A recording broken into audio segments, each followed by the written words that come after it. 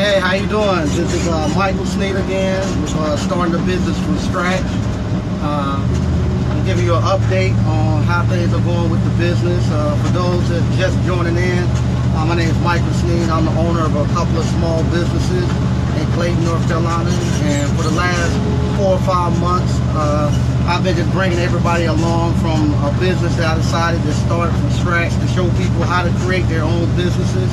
The business we started was a appliance resale store. The name of it is Clayton Appliance Outlet. We're located in Clayton, North Carolina, and today I'm coming at you again from my delivery truck, showing you the other end of it. We're actually in the middle of what we call tax season, where people now are starting to get their tax money from the government. So everybody is at the store buying appliances. I'm out here almost every day picking up more appliances, taking them to the store. We're refurbishing them. It's going full blast.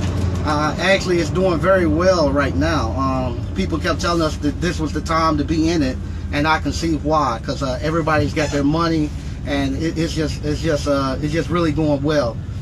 Today, I just want to give you an update on the store on how things are going. What we decided we're going to do, we decided we're going to actually bring in a little bit younger talent. The problem that we've been having trying to hire folks is that when we bring people in, some of the newer stuff that's going on today, as far as with social media, posting to Craigslist, a lot of the older crowd are not comfortable with doing that. They actually are. It seems like they are afraid of it. So we're bringing in a younger crowd who are actually more into doing stuff on social media, who won't mind putting a video up, who won't mind going on Facebook and actually driving sales from that area. Another thing that we've noticed from a lot of what we call the so-called millennials, people who are just getting out of college, people in their 30s, in their mid-20s to like mid-30s, I couldn't figure out what was the disconnect from us hiring them, and when they come in, their aspect of work. And I was listening to a guy named Glenn Cameron, and he decided he's been online, he's been creating virtual businesses, and he had physical business in the past, and he decided he's gonna go back into the physical business space, and he went out trying to hire people, and he started noticing the same thing I was noticing. Say, hey, something's wrong with the way people are coming looking for jobs and their perceptions on what actually happens in a job. And what he found out is that a lot of people now are looking at places like Google and places like Facebook, where they say, oh, when you go to work, they got pool tables in there, fuse ball, you have company break rooms, everybody making $100,000. And they think that's the way work's supposed to be. That I'm supposed to go to work and it's supposed to be just like a big hangout and everybody's having fun. I'm gonna make a lot of money, and it's not much physical labor involved in it. So he's noticed that too, and until he said that, I couldn't get the connection what was going on. But that's exactly what it is. I think a lot of people have a false perception on what actually happens at work with a corporate person, and what actually they read on places like Google, where the people who are working at Google and Facebook and places like that out in Silicon Valley, how they actually working. Because I actually read an article where they're saying the average engineer makes $125,000 a year. And I was like, whoa, when did that happen? Because when I first got out of college and worked as an engineer, my starting salary was like $36,000. And then the most I ever made was like maybe $60,000. And when I was leaving out the engineering, my actual salary was starting to decline back down to about $45,000, $50,000. Because with so many engineers, the price wasn't going up; it was actually going back down. So I was actually surprised when I read the article. I said, man, engineers are making an average of $125,000 a year. That's really good. But I couldn't figure it out. I said, when I was leaving out the industry, it was going backwards. They were paying less money and requiring more work. So maybe that's what they're doing. They're just looking at the people in Silicon Valley, and they're basing everything, the numbers and how things go out off of that. Well, anyway, like I said, we're in the process. We're bringing in younger talent. We're actually bringing in high school students. Today is going to be the first day. We're going to have like 3 high school students coming in, and they're going to come in and they're going to start posting on creating us our Facebook ads. They're going to be doing some social media for us. They're going to start making little small commercials and stuff for us. They're gonna be doing all our Craigslist. They're gonna be doing OfferUp, monitoring our inventory, and it's gonna be a learning process for them too, because they're gonna get to see the whole aspects of business. And at this age, they're very excited just to be out here working and doing something. And they're actually they're easier to train because they have no preconceived notions of what's gonna happen. So I think this is going to be really good with us doing this. And as this starts to pick up, we're going to start opening it up to the shops on Saturdays to have the younger guys come in and actually start learning how to repair appliances and letting them go out and start doing some deliveries and installs also on the weekends. And then by the time the summertime comes, we'll have some summer jobs for them. So that's where we're going there. Also, I wanted to bring you up to date what we decided we were going to do. I told you in the earlier videos that we're actually going to have some mattresses coming in. When we decided the company we're going to go with, the company we're going with is Mattress by Appointment. We're going to bring them in about 2 to 3 weeks. We'll have our inventory in for our mattresses. So we're going to have to rearrange our store. And what I do next week, I'll show you how the current layout of the store is. And then in the next 2 to 3 weeks, I'll show you how we're gonna change the store setup so that we can bring the mattresses in, and how we're gonna start directing the traffic as it comes into the store. How we're gonna start directing people to places we want them to go and the prices that we want them to spend. So y'all get to see that too. The other thing that I want to say, we had our meeting last week, and we're deciding on what we wanted to do. Did we want to go ahead and put the mattresses in now, or did we want to just wait throughout this tax season and let the business itself organically build up and pay for the mattresses and pay for the new fixtures and stuff we need to have? So we went to a vote. It's four business partners, including myself. We went to a vote, and 3 of us said, well, initially it was split. It was 2 people wanting to go ahead and get the stuff in now, and so we can capitalize on the tax season with the mattresses also. And the other 2, we didn't want to go, mainly because the company we were going to go with at first, it was going to require a larger sum of money that we would have to invest back into the business, and also it was going to require a 2-year commitment with us, because once you sign on to that to get their product, you have to commit to buying so much product for 2 years. Every quarter you had to buy so much. So I didn't want to get locked into a 2-year commitment with that company, and I didn't want to put in the larger sum of money to go in. So we went back and researched, and we found some other distributors that would cost us less money, and also it wasn't no long-term commitment. So we decided we'll get our feet wet with this company, and if things start to really go well, the bigger companies had more options and a lot more avenues that we could go into in the future, as far as furniture and other equipment that would compensate and accent what we currently have. Whereas this one only have mattresses. So if this goes well, since there's no long-term commitment, if we decide later, once the revenues are up and everybody is comfortable with the way things are going, then we might switch over to one of the other companies. And this was like I said, this is the first time I'm in a partnership with somebody, and also the first time I worked with people. The first time I worked in a partnership, the first time I had to, because 2 of my partners are from another culture, as I had told y'all, they're actually from India. And the first time I actually worked personally with other cultures to see how they conduct business. So what happened, after we found a new company that we wanted to go on with, no, it still wasn't a unanimous decision. No, we still had one partner who still didn't want to go. He was saying, hey, he wants to put a hold on. He got a lot of stuff coming up this summer. He had other him and his wife and family had other avenues that they're exploring and things they got coming up that they didn't want to shell out the money to go deeper in and have to wait for our money.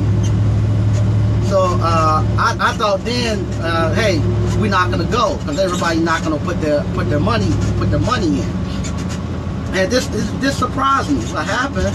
The other my other two partners, they said, well, we understand that, and we understand things come up, but we friends here, and we here to make money, and what we're gonna do, we're gonna cover the cost of your portion, and once we get the merchandise in,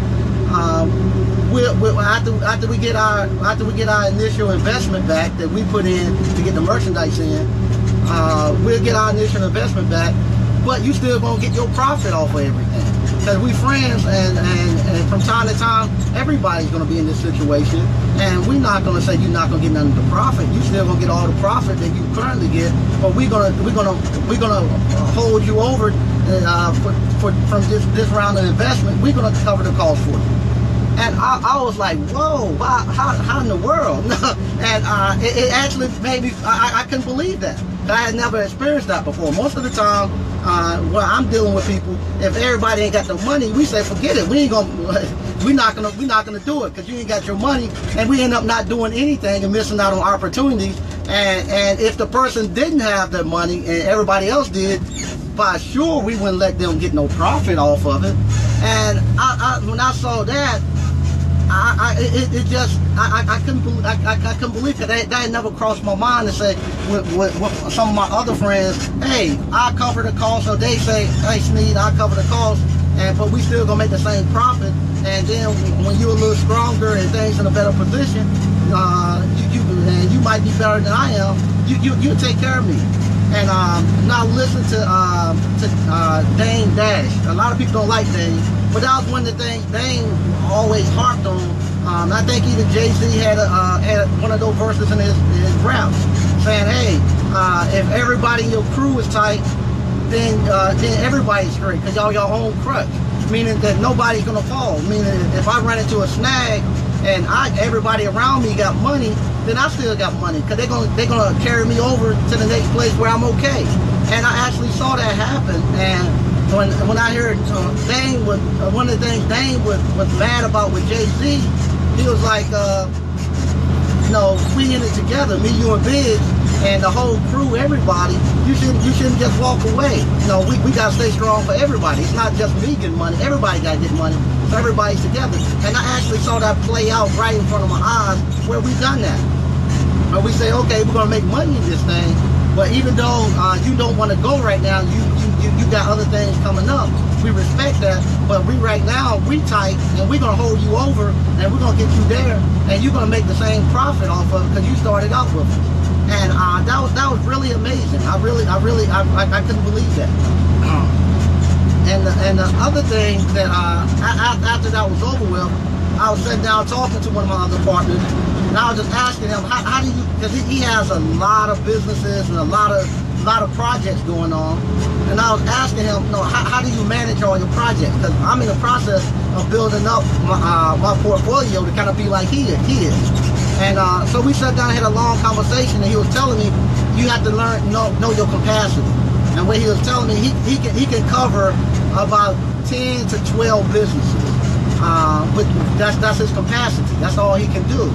And within that capacity, within that 10 to 12 businesses, he doesn't try to expand out to 20, but he keeps cultivating those 10 to 12 businesses. So what he does, if he got 12 businesses, and he's looking at all of them every day, and he noticed one of them is not performing at the rate that it should perform, then what he does, he looks for something else to replace it. He don't look to go add another business. He looks for something else to replace it, and he replaces that business, sells it, or whatever he's going to do, and brings in something else that has a better return, and then eventually he'll flip the business up.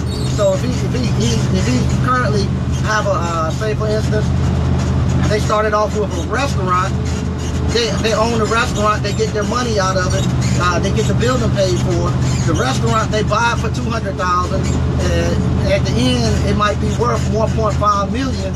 So when it's worth $1.5 million, then they sell it and they go buy something that's at $1.5 million and add value to it. They bring that up to maybe $4 or $5 million, and they keep flipping up. But they don't bring in bigger, they don't bring in more stuff that they can handle. They just keep flipping it up, if you can follow me. And I had never thought about that. I thought you just go out and just keep creating as many streams of income as you can. And what happens is almost like juggling. You're juggling all these businesses and all these streams of income in the air. After a while, you can't juggle any more balls. And you know what happens? Everything starts falling down because you can't keep up with all the balls you got in the air. So I looked at that, and I looked at what I currently have, my portfolio, and I'm saying, okay, Sneed, what can you constantly keep your hands on and do well at, and what can you bring in? So I later, probably next week, I'll show you my portfolio, because I'm doing mine exactly like he does his, where he has, like I told y'all a long time ago, he has, like, in the back of his car, he keeps like a soda crate with bonders in there, and each bonder he has businesses, his businesses in each one of those bonders. Where we talking about one of his business, he'll walk to the back of his car, pull the bonder for that business up, open it up, and he can show you everything in there. So he has a thorough knowledge of what's happening there from day to day, from year to year. He has the picture when he first bought it. He has the picture of where he's currently at. He has the picture of where he's going with it at. And he has the picture of where he's going to sell it at. So he knows where he's going. He has a game plan. So that's what I'm in the process now of getting my businesses and all my investments to be the same, just like his. The other thing too that I want to go and talk to you about is about changing. Because with trying to bring in new talent into our business and dealing with the old talent, and even talking to family and friends, I found out that we have a hard time dealing with change. And all the time, no, some change is not good, but some change is good. And we have to accept sometimes that change is happening, whether if you like it or not. And I was talking to Glendon, the guy I was telling you about, who's going back and starting a physical business. We was communicating over the internet, and he was telling me, he said, yeah, what happened, and I went back and started to hire people and going through the interview process. He said, I thought it was the same like it was 9-10 years ago.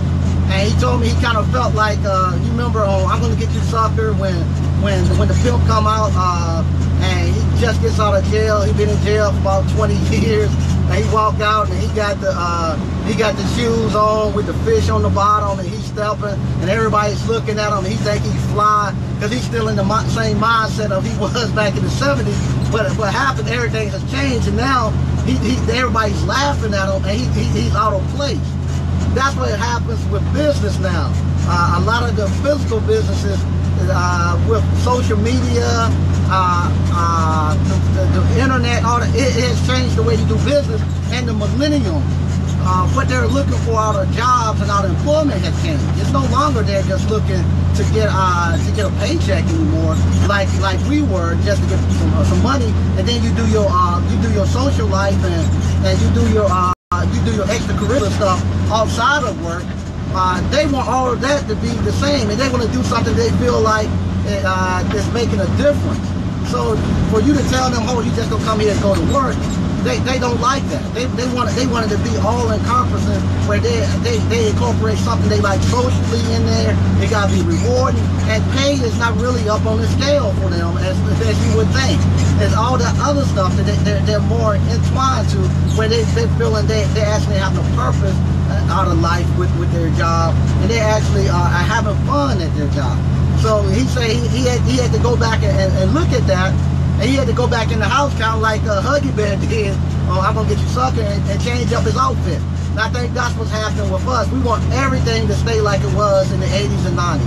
I personally don't listen to rap music much nowadays, because rap usually just within a tenure, the age group of about 18 to 25 anyway. But so many of my friends, every time I see them, whenever a new rap song come out, they're complaining. It suck. It's not like it was in the 80s. It's not like, well, no, it's not. It's different. And then if I talk to my son and my daughter, they're saying the same thing. Oh, y'all 80s and rap, it sucks. It's not like it is the new rap. And we have to realize things have changed. We can't continue to want people to constantly the way to keep things the way they were. They're not. And so if you think that you're gonna be able to keep things exactly the way they were and time not change and stuff, you're gonna be ending up with some serious problems. So we actually had to change our business. We can find out the old way of selling stuff. It still has its place, but you got to start bringing in some of the newer stuff, and you're gonna have to start getting a presence out there in social media and stuff, because that's where a lot of people are at. Just think, people don't even look at TV anymore. They're constantly on Facebook, they're constantly online, and they're looking at those things. And you got to be there in front of them. So that's where we're at today. I'm gonna come in, like I said, the next weekend or two. I'll show y'all the transition of us bringing our mattresses in, how we're gonna bring that in. We're gonna have some high school kids that's gonna be coming in. They're gonna be doing some tutorials, kind of like I'm doing. They're gonna be doing little commercials and skits for us. They're gonna be actually learning how to run their businesses, and we're gonna see how that goes. And we're gonna follow that routine till the end of the year. At the end of the year, we'll see how things go. If I want to stay in it, I'll stay. If I want to go, I'll go. That was one of the other things I talked to my business partners about. I said, yeah, I like this, and I want to take it to another city. But I want to do it a little different. And I said, if I go to another city, I'm going to do that with my son. My son now has actually got an interest in wanting to work in the business and learn what I'm doing. I don't know if it's because he likes what I'm doing, or is it because we done hired some little high school girls about his same age working at the store now, so now he wants to be there. I don't know. But now that I have his attention, we're gonna grow something together. So I said the next time I do one, it's gonna be something I do with my son, and we might take it to another city, and I might change it up a little bit to see how that works and get him going there. But like always, thank y'all for those that joined in. I enjoy talking to you all. I'll talk to y'all in about 2 weeks. Thanks. Bye.